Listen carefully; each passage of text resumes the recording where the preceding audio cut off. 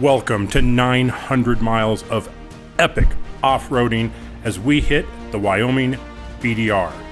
Now, this trail was designed for adventure bikes, and we're going to be the first ones ever in a full-size vehicle, including a trailer, to complete the route, or at least we're going to try.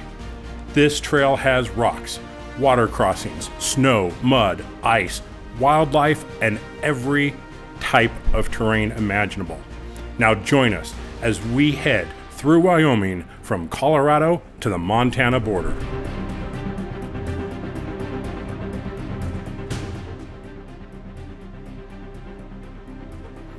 We actually kicked things off yesterday in Baggs, Wyoming, about 2.5 miles north of the Colorado border. Well, things haven't gone smooth since then. We lost footage from yesterday on a corrupt memory card, and we woke up this morning to a beautiful view, but were attacked by the largest bugs we've ever seen. So it's time to get packed up and get things started. Now, BDR stands for Backcountry Discovery Route. These are created for adventure bikes, as I'd mentioned earlier. Now, if you go to ridebdr.com, you'll find routes that have been developed in 11 different states.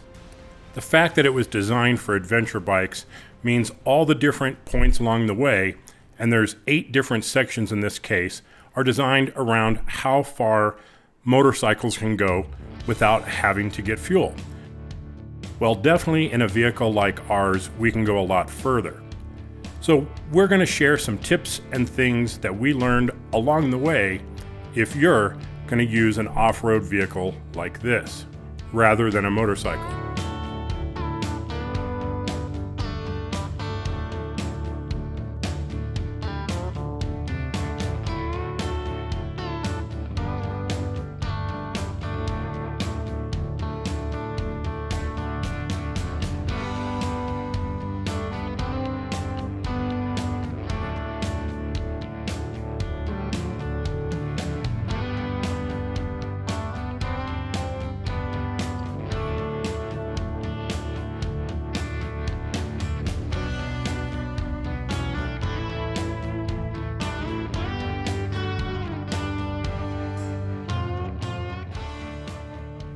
As I mentioned before, we are the first non-adventure bike or off-road vehicle like this to do the route outside of the guys on adventure bikes.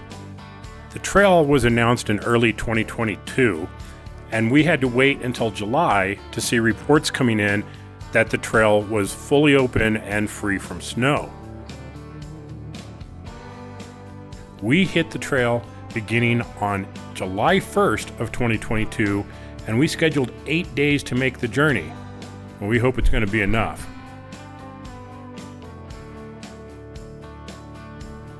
Now, technically, this is our day 2 being on the trail.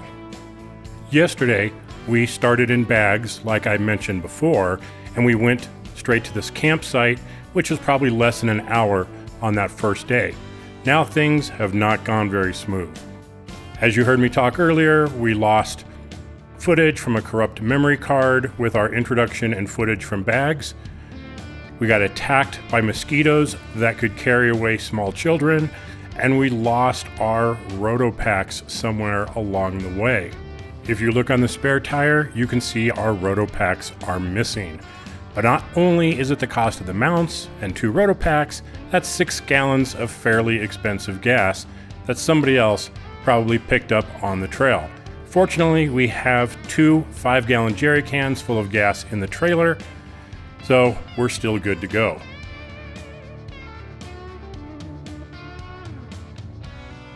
Now, so far, the trail has been very, very easy and expected because they were listed as easy sections.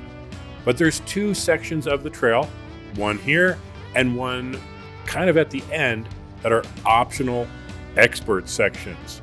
Well, you know us, if there's a hard section, we're going to try and hit it. Especially with our Jeep and our Tribe trailer, what could possibly go wrong?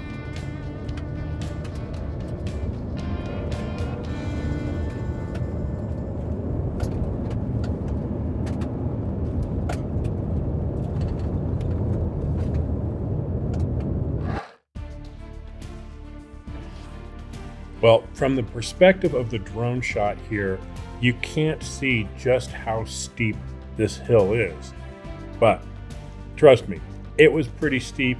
And as you see, the Jeep started struggling as we go up. And as the back tire came up to this rock, we slipped, and that rock reached right into the tire and ripped off the valve stem. But this is only the beginning of things going wrong today. If there is anything worse than having to change a flat tire, it's gotta be having to change a tire in a muddy creek that's full of ice and snow and being eaten alive by gigantic mosquitoes. That, I think, really made this a special experience. Got a flat in a really bad spot. Just working on getting her jacked up and getting the tire changed. That's all we can do. Just part of being out here and taking care of ourselves. Just making sure we have the right tools and everything to get it done right. We got the old tire off. It's got a broken valve stem. And time to get the new tire on. Okay. So after we got the spare tire done, we decided to come up a different line that looked easier, but this mud is just super slick. And if we winch off that rock there a little bit, we still don't have any traction. So our only choice now is to use the pole pal and see if this will help get us up the hill here. So it's all hooked up, it's ready to go. Now after 2 hours of changing the tire and 5 winch pulls, we managed to get up the hill thanks to the pole pal. But this time, the pole pal is so buried, we have to pull the pole pal out of the ground with the Jeep. After making it up that last hill, there was snowdrift after snowdrift. And once we found ourselves stuck here, and it was time to get the winch out, we realized we no longer had the winch controller. We had left it back at the last place, which was almost 2 miles back. So I start setting everything up while Katerina starts hiking back to find it. But fortunately, some guys on adventure bikes showed up and had our winch controller. And then they went back for Katerina. Now this was not going to be the last time we winched today. A little further up, we got seriously stuck and started digging our way out. Fortunately, some wonderful people from Wyoming showed up in a side-by-side, and all 4 of them had shovels, and they got us out fairly quickly. So big shout out to the people that gave us a hand and got us out and took us to our next campsite. After damn near 12 hours, starting with the biggest mosquitoes you've ever seen, losing our rotopacks on the trail, changing a tire in an icy creek, having to do countless winch pulls to get through snow, it was definitely time to call it a night.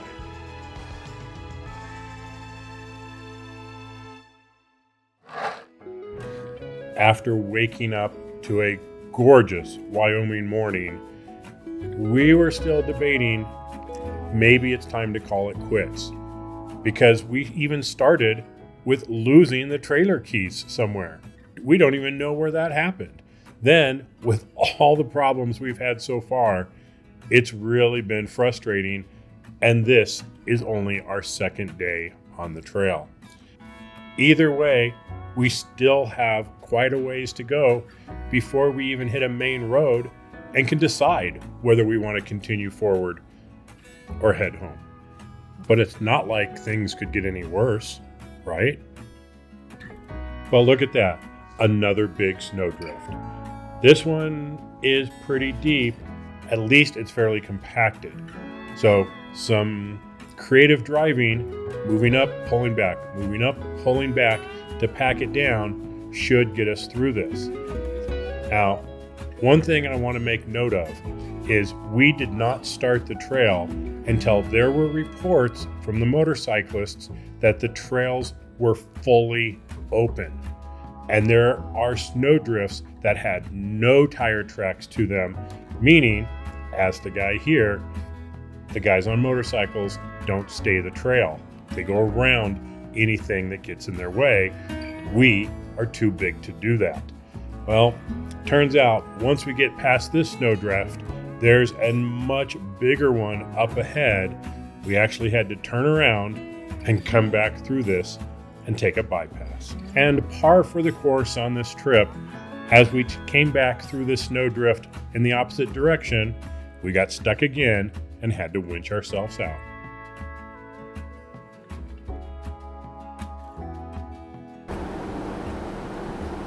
After checking the trails, the weather, and the local conditions, we found out that the rest of the day is going to be at a much lower elevation. So I think we're okay to continue and not have to deal with the snow, but we are going to have to contend with some water. And as you can see, this one was up halfway on the axles on our 38-inch tires.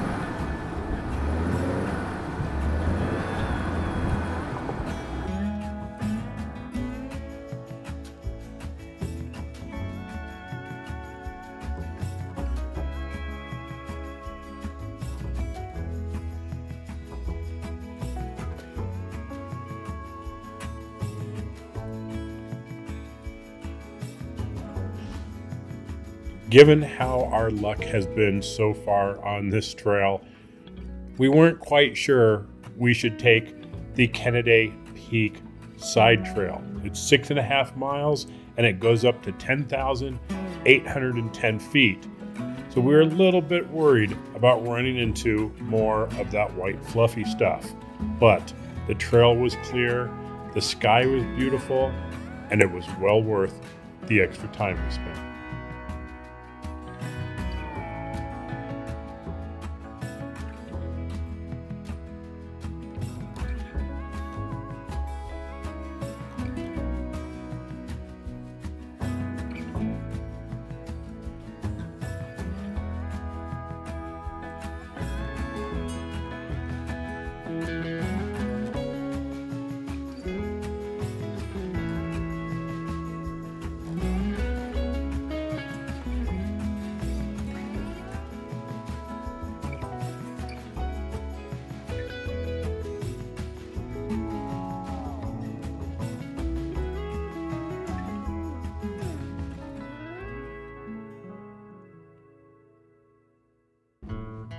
Well, happy 4th of July, everybody. It is the 4th of July and we are having a blast. Last night, we found a great campsite, set things up, had a nice relaxing evening. Now, if you are going to run the BDR like we did in a Jeep or Toyota or something, you are probably not going to stick to the same timeline that the adventure bikes do. Those routes were really designed with them in mind. You're probably going to find yourself way off as you get through the trail, which means finding camping spots becomes difficult because they're really set up at the beginning or end of each section. So make sure you have good maps that can tell you where to find good dispersed camping. But I'm going to be honest with you, since I'm still covered in mud from the first day, we're going to go into Casper, get a hotel, take a shower, and wash some clothes. It's day number 4, and we're leaving out of Alcova and heading up to this next section. Yesterday was the 4th of July. We took a moment to celebrate by going into Casper, getting a hotel for the night, getting a good shower, and getting cleaned up. So that was kind of nice. I'm covered in bug bites, my feet are swollen, but we're having a great time. And today, we're gonna be around Beaver Rim. And so this is supposed to be some really, really beautiful area. We're looking forward to this one. So stay tuned for some highlights because I think today's gonna be a beautiful day.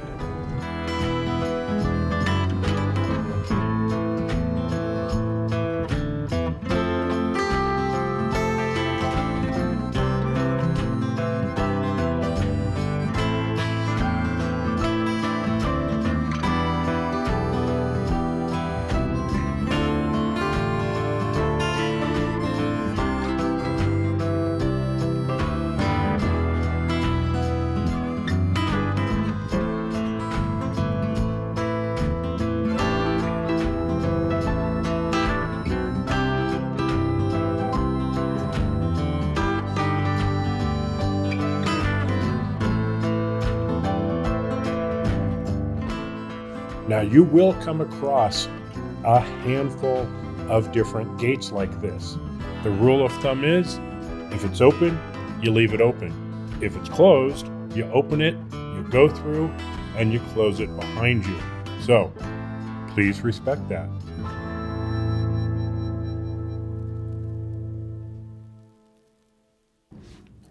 Now this stretch to Beaver Rim is nice and flat, and the road is smooth and sandy, which is perfect for the Jeep.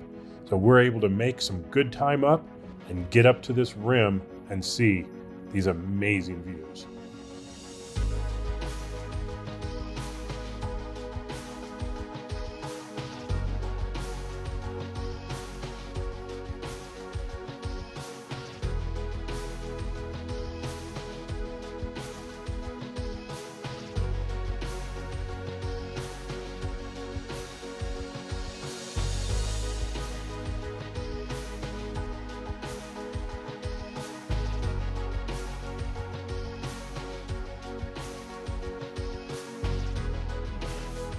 The Wyoming BDR truly lives up to its name in Wyoming.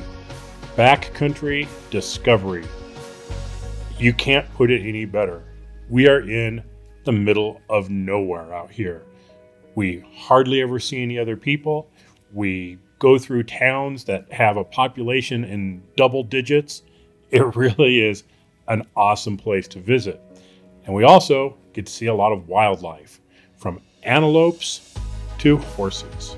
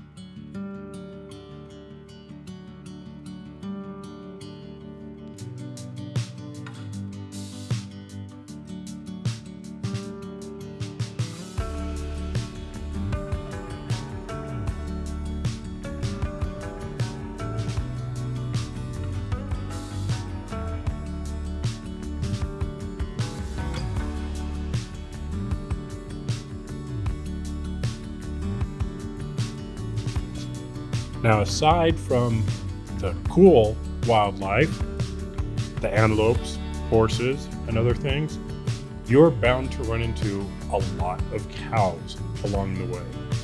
This can keep your speed down because there'll just be a herd of them out of nowhere. And these cows just don't give a fuck. I swear, Wyoming has more cows than people. It's just gotta be. There's only 580,000 people in all of Wyoming, compared to Colorado that has 5.8 million people. So there's definitely some small towns in Wyoming.